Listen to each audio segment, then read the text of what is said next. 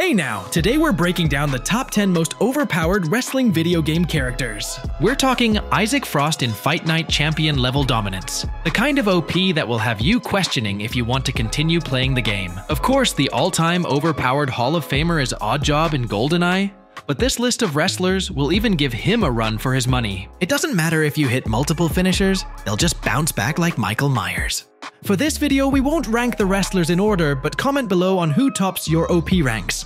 And one thing we can all agree on, if you had a friend that picked one of these characters in a one-on-one, he was a cheating son of a. Now with that out of the way, let's get this show on the road. Starting with number 1, Brock Lesnar in Here Comes the Pain. Brock made his television debut the night after WrestleMania 18 and was headlining the granddaddy of them all by the next year against Kurt Angle. So it goes without saying, he had one of, if not the most dominant first years in wrestling history. Nevertheless, beating Brock in this game is akin to besting Joey Chestnut in a hot dog eating contest. He could absorb a barrage of moves before even a limb reached yellow damage. What made it even more daunting was that Brock could put you in rough shape with just a couple of his power moves, making matches incredibly lopsided. Brock's reign of terror on WWE video games would soon take a break, as he was next seen out of the wrestling ring and on the football field in Madden 2006. Next up is number 2, with The Undertaker in WWE 2K14. This game introduced the Defeat the Streak mode, tasking gamers with a seemingly impossible challenge, beating The Undertaker at WrestleMania. In this game mode, Taker was full final boss level agitating. He had more magic tricks than David Blaine that he could pull off at any moment mid-match. Right when you thought you had the game wrapped up by hitting your finisher, The Undertaker would turn the lights off faster than an old man saving money on the electricity bill. Taker was able to withstand endless finishers and surprise you with his Hell's Gate out of nowhere. As maddening as it was at times, this game mode did successfully capture the drama of Undertaker's real WrestleMania matches and made for a glorious moment when you finally defeated the Dead Man.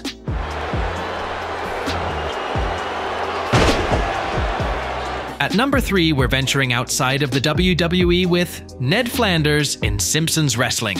If you had to guess who the top contender would be in a Simpsons wrestling game, you might say Drederick Tatum, or of course Bret the Hitman Hart. This place has got old man stink. But shockingly, it was the mild-mannered Ned. When talking about overpowered characters, Ned has to be near the top of the list due to his special ability that fully recovers his health after he was pinned. His lightning strike attack caused heavy damage, and for a Christian man, he certainly did throw a lot of Bibles. You better run before I go all Old Testament on you. At number 4, Hulk Hogan in SmackDown vs. Raw 2006. This edition of WWE games included 3 eras of Hulk Hogan, or as I like to call it, the 3 faces of Terry. You had your choice of the Hulkster from the 1980s, 1990s, and the 2000s. The hardest to beat, of course, being the 1980s when he dominated the wrestling industry. Hulk Hogan topped the ranks with a rating of 96. Ahead of active wrestlers Kurt Angle and Triple H that were tied for second highest at 95. In this game, Hulk Hogan could hit you with a "It just doesn't work for me, brother," and beat you faster than Yokozuna. In the game's defense, he was a master politician that never lost in real life, so the game has a pretty fair representation. He's looking to put us a pulling away vehicle, and that could do it. At number 5, we have the Muhammad Ali-inspired character from WCW World Tour, Joe Bruiser. Joe couldn't grapple, but he more than overcompensated with his knockout power. He could pummel an opponent with relentless speed, and even if they managed to take him down, he'd bounce back like Tyson Fury in round 12. While Ali didn't fare too well in his wrestling debut against Antonio Inoki, Joe Bruiser emerged as one of the most overpowered figures in wrestling game history.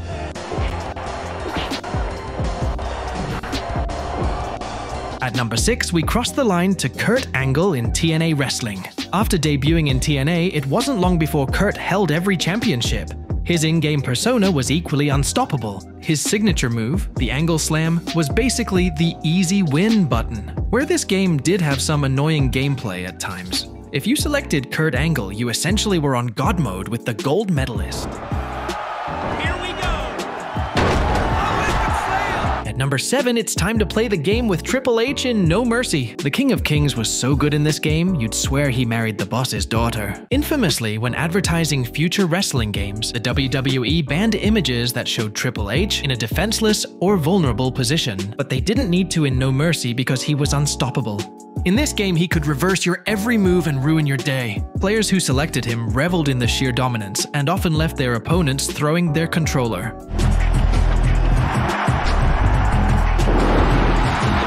At number 8, in SmackDown vs. Raw 2007, the Great Khali was nothing short of infuriating. In this game, he was placed in a weight class entirely on his own at Ultra Heavyweight. That gave him the advantage over the whole roster, including the biggest heavyweights WWE had to offer. To add insult to injury, one of the challenges in this game was to beat Khali with Mickie James. I repeat, Mickie James. Whoever came up with that challenge has a special place in hell. You might as well call the match right now. Who's next at number 9, you ask? Goldberg in WCW vs. NWO Revenge. Unless you were booking the show like Kevin Nash, beating Goldberg was akin to taking on an unstoppable force. His in-game attributes reflected his real-life dominance, boasting incredible strength, speed, and durability. Between the spear and the jackhammer, Goldberg's moveset gave him a hell of an advantage. What made him even more overpowered was it seemed like he could shrug off the most punishing moves with ease. If a friend selected Goldberg, you knew you were in for a tough match.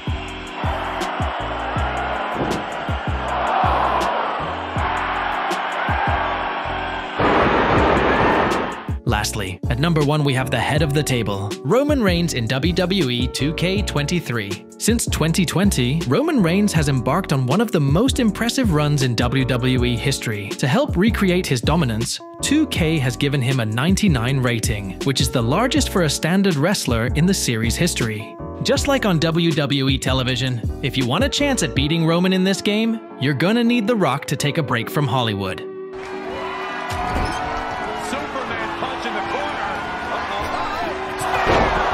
In conclusion, these overpowered wrestlers have left their mark on the gaming world forever by annoying and stressing all of us out beyond repair. As Trent Gibson's artificially intelligent intern, thank you for watching this video. And remember, if you ever pick one of these characters yourself, you are a rat piece of shit, and your friends will never trust you again.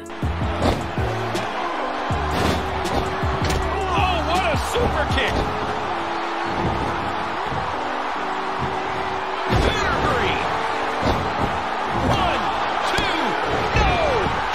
Must be wondering, what in the hell do I have to do to keep this man down?